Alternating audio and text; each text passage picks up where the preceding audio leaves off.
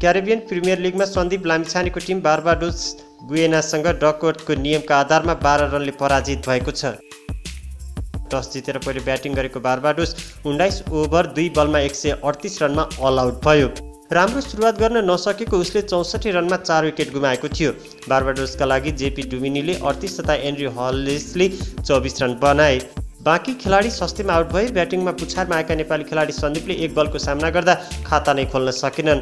बलिङमा गुयेनाका Chris ग्रिनले 4 wicket लिए। जवाफमा गुयेनाको पारीमा वर्षा भएपछि डकवर्थको नियमका आधारमा उसले 11 ओभरमा 77 रनको लक्ष्य पाएको थियो, जसमा उसले 2 विकेट गुमाएर 81 रन बनाएको थियो। डिएल आधारमा गुयेना 12 रनले विजयी भयो। उसका लागि ब्रान्डन किङले 51 रन बनाए भने चन्द्रपौल हेमराजले 20 रन बनाए। गुयेना विरुद्धको खेलमा सन्दीप लामिछानेले 3 ओभरमा 21 रन खर्चिएर 1 विकेट लिए। लगातार 5औं खेलमा टिममा परेका सन्दीपले पहिलो ओभरमा कसिलो बलिङ गरेका थिए। उनले 100 ओभरमा 1 छक्का खान पुगे। पहिलो बल डट फालेका सन्दीपले दोस्रो बलमा 1 रन दिएका थिए। त्यसपछि तेस्रो बलमा हेमराजले छक्का प्रहार गर्दा त्यसपछिका लगातार 2 बल डट फाले। अन्तिम बलमा उनले 1 रन खर्चिए। व्यक्तिगत दोस्रो तथा टिमका लागि 8औं ओभरमा उनले मात्र 4 रन दिएर विकेट लिए। सन्दीपले पहिलो बलमा नै विकेट लिन सफल भए।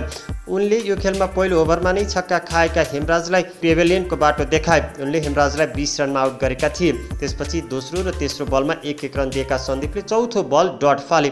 ओभरको 5औं बलमा उनले 1 रन खर्चिन पुगे। त्यसपछि अन्तिम बलमा पनि 1 रन दिएर उनले आफ्नो दोस्रो ओभरमा किफायती बलिङ गर्दै मात्र 4 रन दिएर विकेट लिए। त्यसपछि व्यक्तिगत तेस्रो तथा टिमको 10औं ओभरमा सन्दीप केही महँगो बने। उनले 100 ओभरमा 2 चौका खान पुगे। 100 ओभरमा सन्दीपले 9 रन दिएका थिए। ओभरको पहिलो बल डट फालेका सन्दीपले दोस्रो बलमा 1 रन दिएका थिए। त्यसपछि लगातार 2 बल डट फालेका उनले अन्तिमका 2 बलमा चौका दिन पुगे।